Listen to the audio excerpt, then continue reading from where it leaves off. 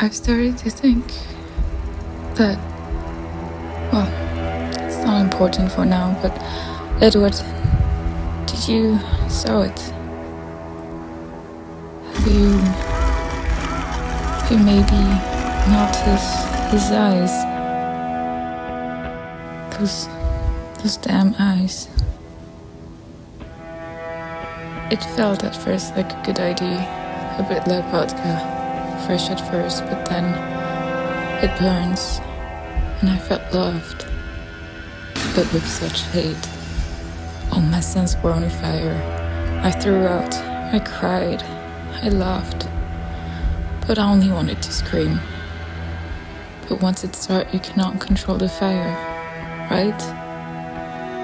I saw the beginning of time. It's lost, how it's spent, how time is owned. How I'm owned? I've switched the pain to pleasure, and it was a bad idea. Edward, I fully lost myself, only to find it again. Like a god, I invented myself only to find disgust, guilt. And after all, if you're scared to die, you aren't worthy of living.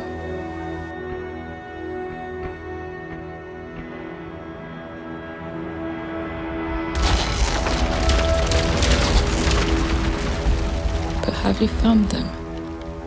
You witness his eyes, and you should not allow it. Or maybe he should. Everyone should. For the time being. Hi everybody, I am Guido Ponzini, and as a senior VFX tech artist and Houdini FX artist, I worked with several studios as Ubisoft, Studio Gobo, Edi Effetti Digitali Italiani and Supernova Games Studios from 505 Group. I had the possibility to work both on offline and real-time VFX, even if in the last period my main focus is on real-time game engines. I worked on several AAA titles as well as cinematics, advertising and motion VFX. I teach Houdini FX and Unreal Engine at University Naba in Milano, and in the free time I do short movies in Unreal Engine. My first short movie, Life is a Rally, and Faust, my second short movie, Faust for Virus, have been awarded with Motion Design Award of the Day, FWA of the Day, DDA of the Week and of the Month, and they were featured on the Epic Showcase and on the CG Bros community.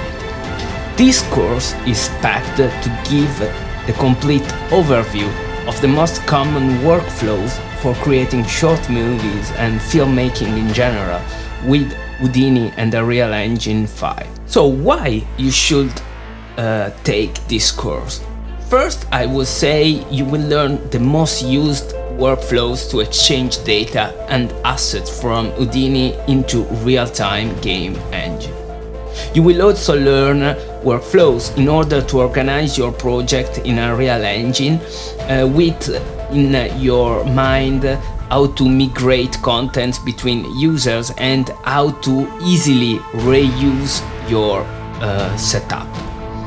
You will have a complete overview and asset production and integration between Houdini, Unreal Engine, Substance Painter and other software. And the course is packed with tips and tricks that I learned from filmmaking processes, and they are aimed to give you a clean and focused path in order to have a sort of survival guide that can be addressed easily while you will make your own project. You will learn as well the basic techniques for producing high quality content into real-time engine cinematics. So I hope to see you in the course, and thank you very much for listening.